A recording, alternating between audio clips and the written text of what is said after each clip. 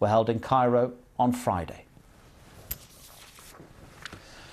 Well, those are the main headlines. Now it's time for Our World. And this week, Zeinab Badawi goes to Greece, a country where cuts to the healthcare system mean some people are having to turn to charities to get their treatment. Athens, Greece, 2013. 6 years of recession and 4 years of tough austerity measures have taken their toll on the nation's health. I have 4 children. My husband is sick and Christo, I don't have work. I don't have possibility to pay for the doctor. It's a problem. Many thousands of people are turning to charity for vital medical treatment. The state is failing them. We are in a crisis. We are in the beginning of a humanitarian crisis. So we are here in the same way we were in the third world because there are problems. I've come to Greece to find out how healthcare has been affected by austerity measures that have seen incomes slashed, taxes increased and unemployment rocket to nearly 30%. Is there now a health crisis that is literally costing lives?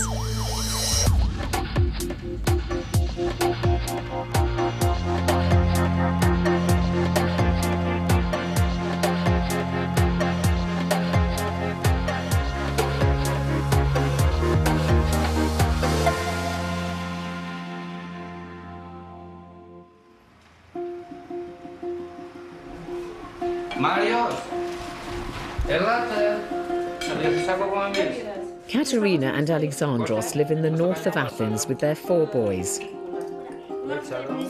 Christos, their second child, is 7.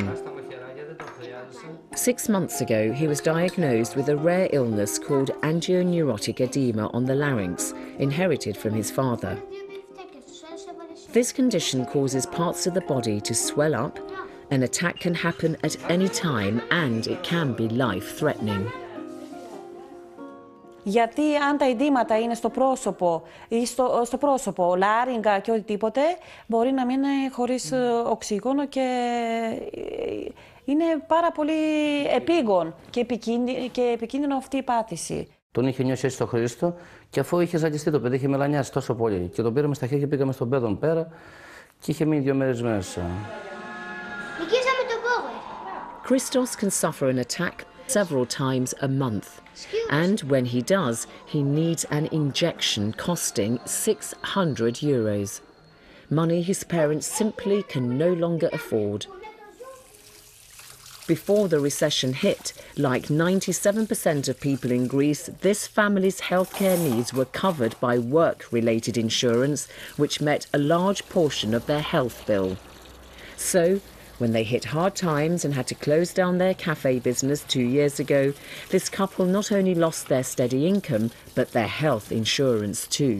Τώρα πια δεν είναι, δηλαδή είμαστε οικονομικά χάλια, με δυσκολία εξασφαλίζουμε τα απαραίτητα το παιδιό μας, δηλαδή έχει αλλάξει η ζωή μας όλη, ο τρόπος της ζωής μας. Κάθε φορά αναγκάζουμε και λέω ψέμα πως είμαι ασφαλισμένη για να μπορώ να κάνω χρήση, χορήγηση της ένεσης που χρειάζεται εκείνη τη στιγμή. At their wits' end, the couple take Christos to this voluntary-run clinic in the south of Athens.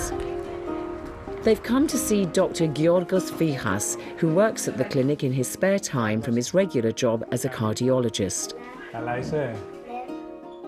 Όταν το έπαθες αυτό που σε πήγε ο μπαμπάς και η μαμά στο νοσοκομείο, τι ακριβώς αισθάνθηκες?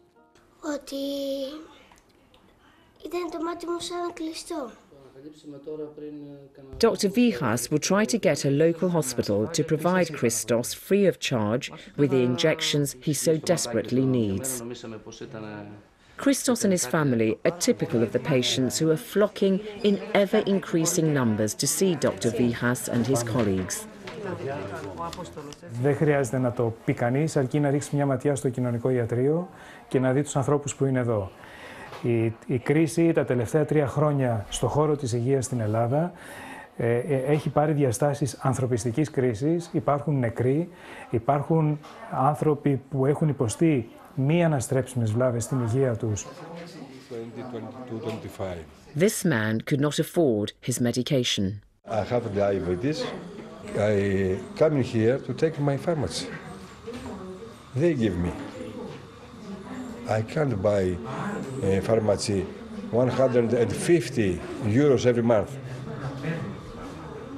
because I have the job. I have nothing. What would have happened if Dr. Vihas had not helped you? I'm dead.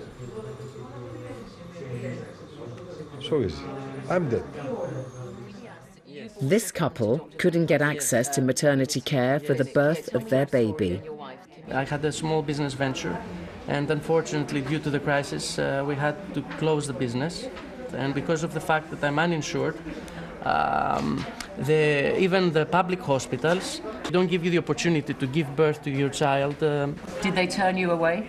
They said that I have to pay money for this. When you said you couldn't pay, what did they say to you? They said you have to. We cannot undertake delivery of a baby without you paying the money, the sum of money that you're supposed to pay because you're uninsured. It's quite incredible just how many people have come to depend on this community clinic. It's only been around for 18 months, and yet now there are more than 9,000 people on the books, and that number is growing practically by the day. This single mother is the sole carer for her bedridden, disabled daughter who's just been diagnosed with cancer. With no means of paying for treatment, she's come to the clinic for help. Dr. Vihas told me he has 12 cancer patients on his clinic's books who, because of financial worries, delayed treatment and have jeopardized their own lives. Dr. Vihas's clinic is just one of around 40 community clinics that have sprung up across the country in the last 18 months.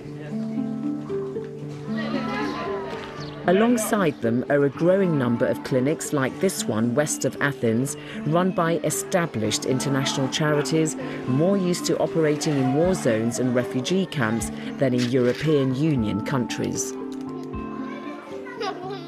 In just one weekend, they see more than 150 children and give around 100 vaccinations.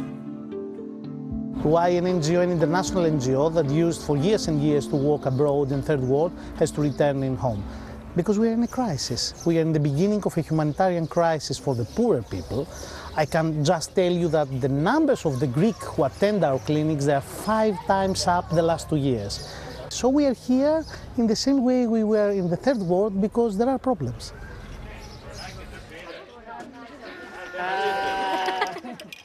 So why is this basic preventative medicine being provided by a charity and not the state? The health sector in Greece has been hit by a triple whammy. The unemployed now have no health insurance and need free treatment. Greeks who previously used the private sector are now turning to the state as household incomes are squeezed. And spending cuts have drastically affected the ability of the National Health Service to deliver care.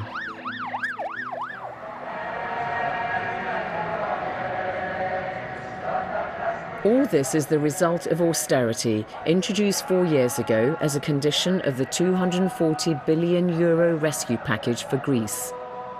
The measures are deeply resented and have led to demonstrations like this across the country.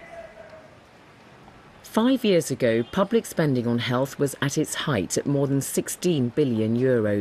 It's now been slashed by a quarter, and for hospitals that means government spending has been reduced by about 30%. Hospitals like Evangelismos General Hospital here in Athens are at the sharp end of medical care. Of course, they consume the largest portion of the health budget, but there have been reports of a shortage of supplies and staff in such hospitals, so I've come to find out more. Ilias Sioras has been a doctor here for 25 years. He's convinced that services are being affected because of the cuts. Και σιγά σιγά μειωνόντουσαν οι παροχές μέχρι το 2008. Από το 2009 και μετά, με την κρίση, μειώθηκαν πάρα πολύ. Ο βαρύς τεχνολογικός εξοπλισμός που έχει κάνει ήδη απόσβεση είναι στον ιδιωτικό τομέα. έχουμε μεγαλύτερη προσέλευση. Πάνω από 20.000 κενές θέσεις νοσηλευτών και πάνω από 5.000 θέσεις γιατρών. I was invited to meet the man with overall responsibility for running Evangelismos. The chief executive here says he's managed to make all of his savings through efficiencies. Your spending was 159 million euros in 2009. The cuts have meant that it's gone right down to 103 million euros in 2012. Where did you lose that money? And have you not compromised patient care as a result, the quality? It's not the point of quality. We are trying to get the right goods at the right price. This creates because the suppliers have reduced the prices. We are working more entrepreneurially with them. But in the past, maybe we are not analyzing what was going on. You don't have staff shortages? We were focusing more on the goods, on the medical goods, but we were not evaluating how much we were spending. Now we evaluate everything. He denies the hospital has been left short of supplies. I can see syringes here. Right. Somebody advocates that we don't have this. It has become very popular. Or gloves, we don't have something like this. So what is your conclusion then? Do you believe that there were savings to be made simply through efficiencies? We do. I told you that we do have everything. But can you make the savings through and efficiency, say through efficiencies only, without compromising the service? There's not compromise about the service because I told you we are responsible in order to give the high medical service to the patient. No compromise about this. I wasn't allowed to speak to patients at this hospital, so there was no way of hearing whether they thought cost savings had affected their treatment. Back at Dr. Vihas's clinic, I met Leonidas, who was recently treated in another hospital.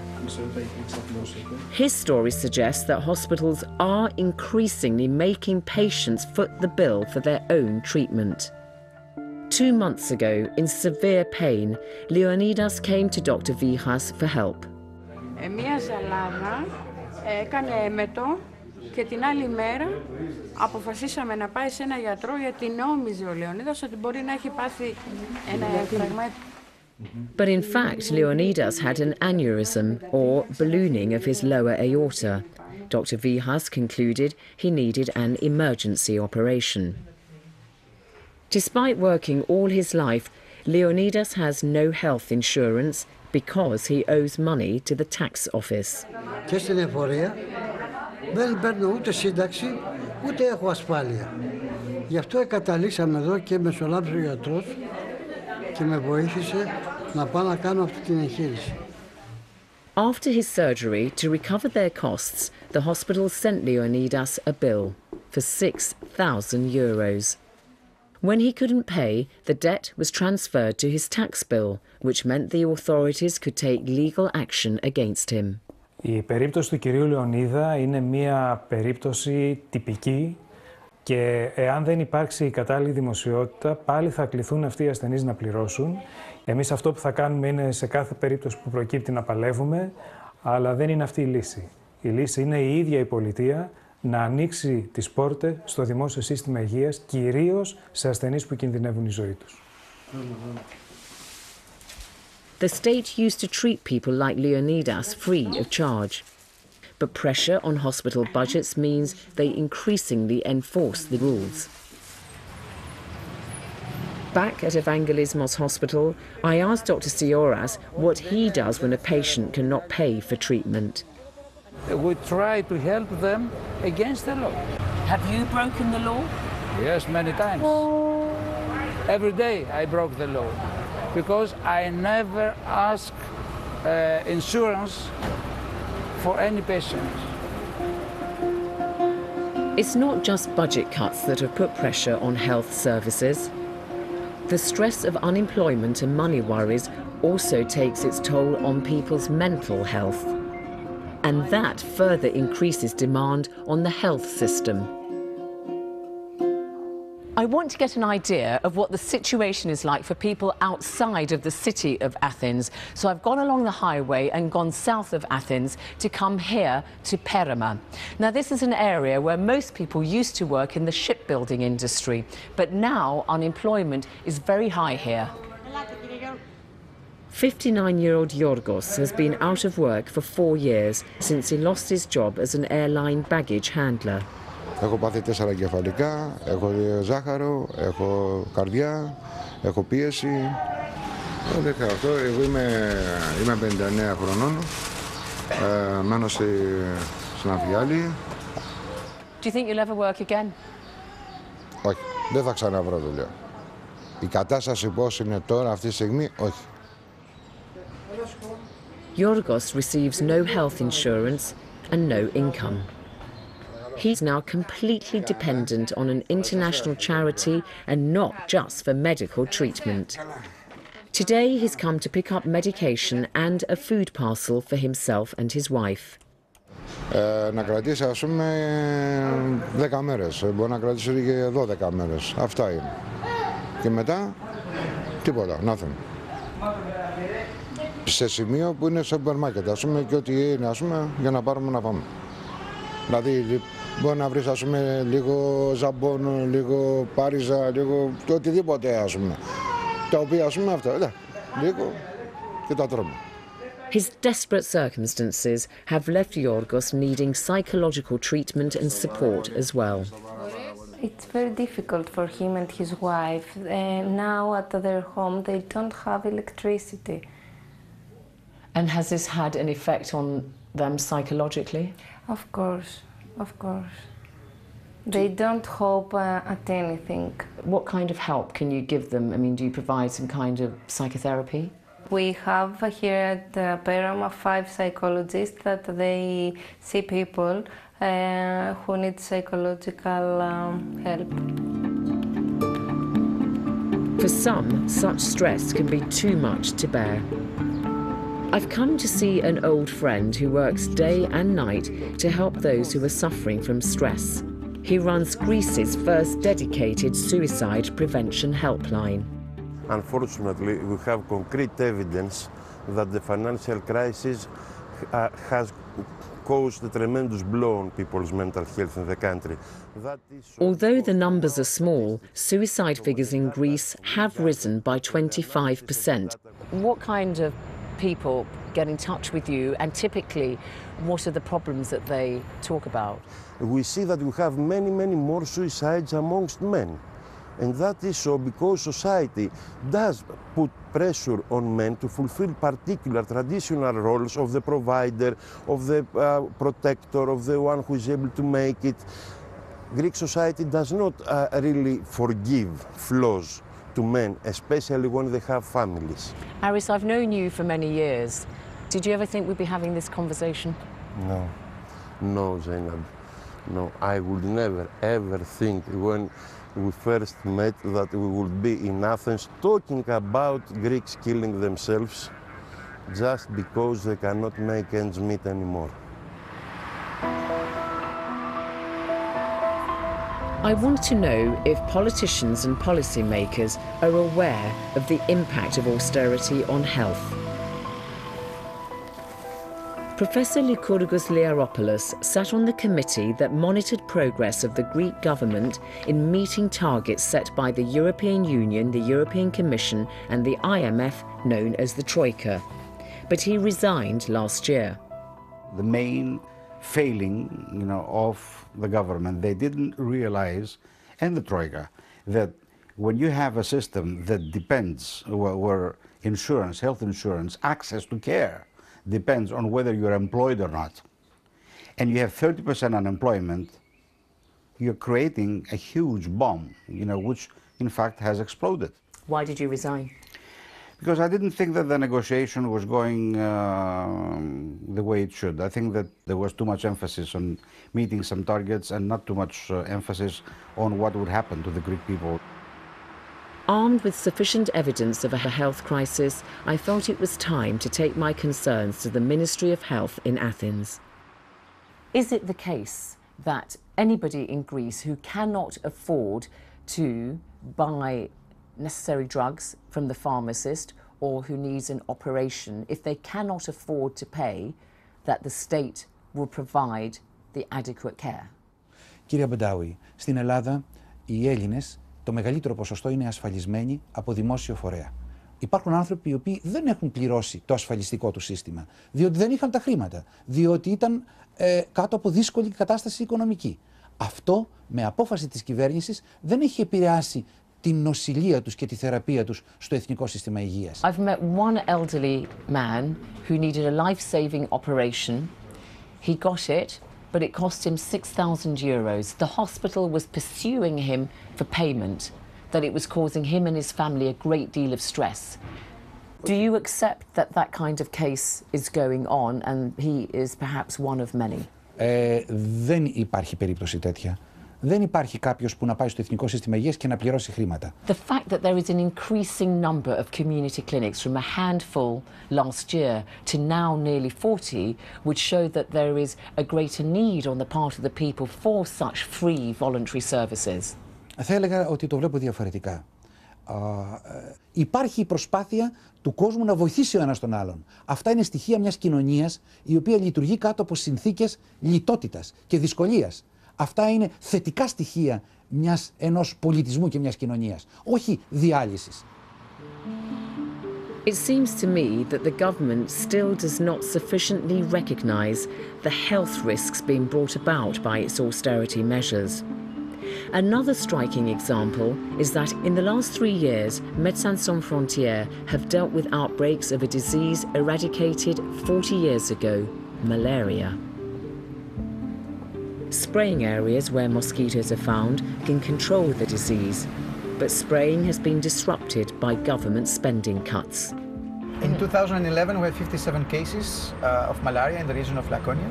Also, we had a very few cases, but they were indicative around the Attica zone, it's around Athens. And in 2012, also we had new cases in Karditsa and even up to the north. So can you say that malaria is now endemic again in Greece? No, malaria is not endemic yet in Greece. If this year we'll get more cases of locally acquired malaria in the region of Laconia, then we can talk about it. How many more cases? 3 more cases.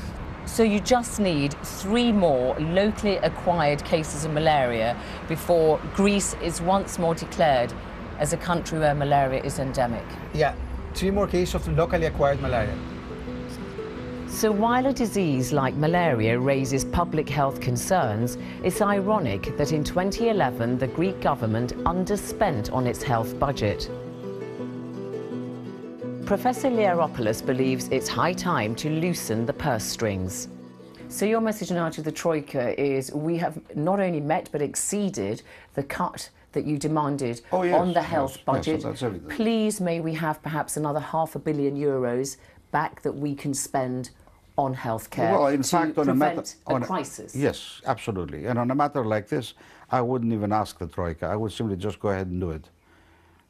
Because, you know, it's important. It's important for the health of the Greek people. You know, the Greek population is in danger right now. I asked the health ministry official whether the Greek government is now intending to increase spending on healthcare. Θα έλεγα είμαστε στην καμπή στην οποία πραγματικά θα υπάρξει αύξηση του εισοδήματος μέσα στα πλαίσια των δαπανών της υγείας, έτσι ώστε κεντρικά από την κυβέρνηση, ώστε ακόμη καλύτερα να λειτουργήσει το Εθνικό Σύστημα Υγείας. But this is little comfort for people like Katerina and her family. She needs to know that when her son Christos next has an attack of edema, he can get the medication he needs. That certainty of care is not something Greeks like little Christos can count on in the current climate. Did you imagine that you would be in this situation in Greece? Did you imagine? No, never. I don't imagine this situation here in Greece. It's very bad now. Very bad. I am traumatized. Yes. How does that make you feel as a mother? I don't know. I feel very, very bad for the government, for the because it don't help. I have 4 children. My husband is sick, and Christo. I don't have work. It's my heart. It's problem. Back at the community clinic in South Athens, Dr. Vihas has good news for Leonidas and his wife. Λοιπόν, όλα πήγαν καλά. The hospital has finally agreed to cancel the €6,000 they were charging him for his operation, thanks to the determined campaign of Dr. Vihas and his team of volunteers. A happy outcome, but with 1 in 4 Greeks at risk of poverty today, Dr. Vihas sees no end in sight. Αυτό που διαπίστωσα με λύπη μου είναι ότι μετά την επιτυχία που είχαμε με τον κύριο Λεωνίδα, σε μένα προσωπικά δεν λειτουργήσε τόσο πολύ θετικά όσο θα έπρεπε και όταν το σκέφτηκα κατάλαβα γιατί. Γιατί αυτό που αντιμετωπίζουμε εδώ είναι σαν τη Λερναία Ύδρα και τον Ηρακλή. Εκεί που κόβεις ένα κεφάλι και νομίζεις ότι κάτι έχεις κάνει, ξεφυτρώνουν άλλα 4-5. Και αυτό είναι που δημιουργεί όλη τη θλίψη.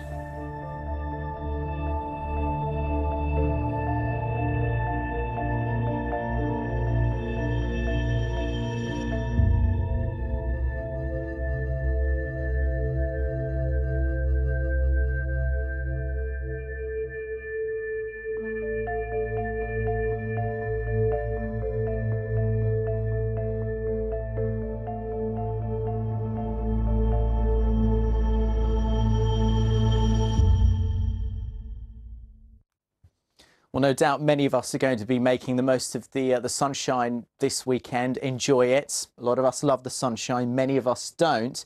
It's not going to be quite so hot across the north of the UK. For example, on Friday, temperatures in many areas were in the high 20s, just shy of 30 degrees in a few areas. But what's going to happen now is the temperatures across northern parts of the UK will drop a little bit. Across the south of the country, especially the southeast, they'll significantly rise, especially London and some of those coastal districts along the English Channel coast. Now, already first thing in the morning, so 5-6 o'clock, we're talking about 17-18 degrees across many of these southern and central areas. In the north, a little bit fresh, and also fresher because there'll be a bit more cloud here as well. So we're talking about broken cloud across Scotland and also Northern Ireland. But for the rest of the UK, it really is plenty of sunshine, and the hot sunshine, particularly hot sunshine across the south and the southeast. And there'll be some showers and thunderstorms developing too. I'll show them to you in just a second. But I don't think it'll be too hot across Cornwall and Devon, say the mid-20s, warm enough. But as far as, say, from around about Bournemouth through Southampton, Brighton, into the London area, Surrey, Berkshire, in this area we could even get 32, possibly even 33 degrees. It's been a while, and such will be the heat that there will be some showers and thunderstorms developing almost anywhere from the London area into Lincolnshire. They'll be very isolated. Most of us will miss them, but don't be surprised if you're caught in a downpour. Newcastle, much cooler on Saturday, much cooler in Edinburgh, and certainly on the fresh side in Stornoway, relatively speaking, we're talking around 14 degrees. But in eastern Scotland, of course, we've got the T20, it's the 20th anniversary. The weather's looking absolutely fine, both on Saturday and Sunday. In fact, Sunday probably will be a little bit warmer. So how are we doing compared to the rest of Europe? Well, really, just like the Mediterranean, in London at least 30 degrees, if not more, but Madrid 33 degrees. It's not quite so hot even in some spots across the Balkans. So well and truly summer full throttle across the UK. Now, the computer's predicting that the temperatures will probably dip a little bit by the time we get to Sunday. See, it's indicating 27 in London, but I wouldn't be surprised if it's actually around 30 degrees once again. And the high pressure is bringing the good weather. It's extending all the way from the Azores. It's called the Azores High. And for as long as this high pressure is here, it's going to keep all of that rainfall and the weather fronts at bay out in the Atlantic, which bring the fresher weather. But right through Tuesday and beyond, sunshine, sunshine and more sunshine.